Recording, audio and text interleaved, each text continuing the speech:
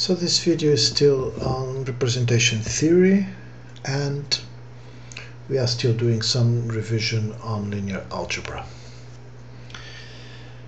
Okay, now let us suppose we have a linear transformation. This is a classical concept from linear algebra, from the vector space V to the vector space W.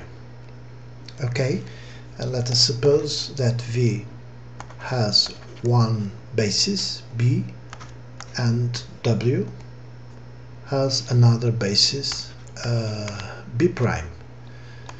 So B will be a basis with vectors v1, v2, vn, and this is a basis for V, and B prime a basis for W with vectors w1, w2, w3, wn. Okay, so this is a linear transformation. Okay, so our question now is, what is the matrix T? So this matrix T, and this is a linear transformation from V to W. We are going to write this matrix based on the basis B and B prime. Okay, so this will be a m times n matrix, right? Wait a sec.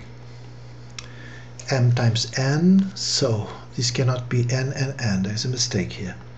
This one has to be m. Okay, a linear transformation. So if you have m times n, you're taking from a space n to m, right? Okay, this is a classic and basic thing. You can check that. You can check in my future basic linear algebra course. But if you have a transformation from, for instance, a particular case from R3 to the R2, from 3 dimensions to 2 dimensions, you'll have a matrix 2 by 3. Okay, from R3 to R2, it will be a matrix. The matrix transformation will be a 2 by 3. This is a very common mistake, and it's a concept that takes very long for some students to get in. Okay, so I gave a particular example here of a 2 by 3 matrix. Okay, so this matrix is a linear transformation or an operator from R3 to R2. Okay, let's go back to our matrix. So we have M, we have N, and since we are taking from V to W, right, so we have to have a matrix M times N.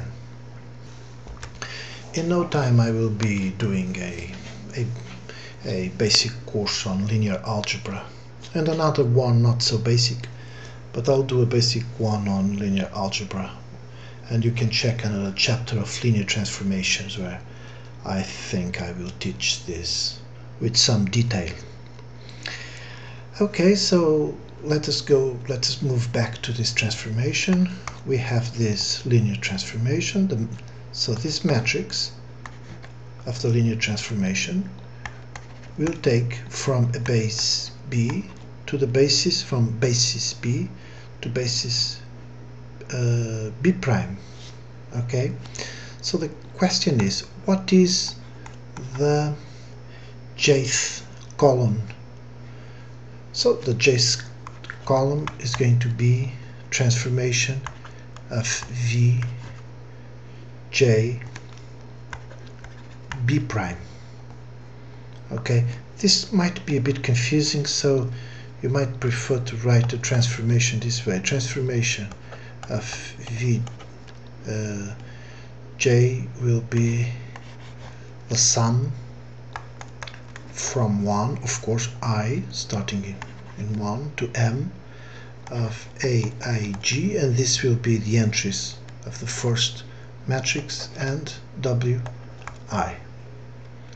Okay, so this matrix transformation from base B to base B prime will be what will be at the end of the day, if you prefer to write it this way,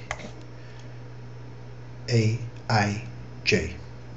Okay, so if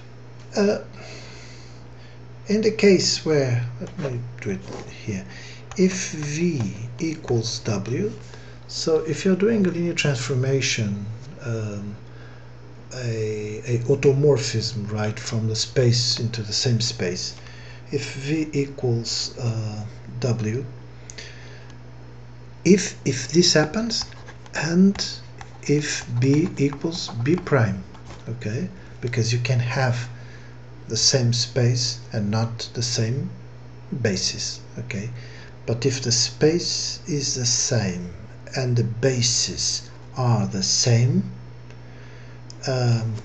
you can write simply transformation B. This is quite obvious, right, because it's from the same basis, so we just write it this way, okay.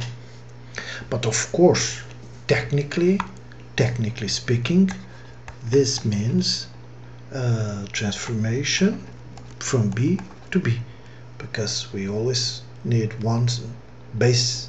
basis for one space and a basis for the other space. Okay,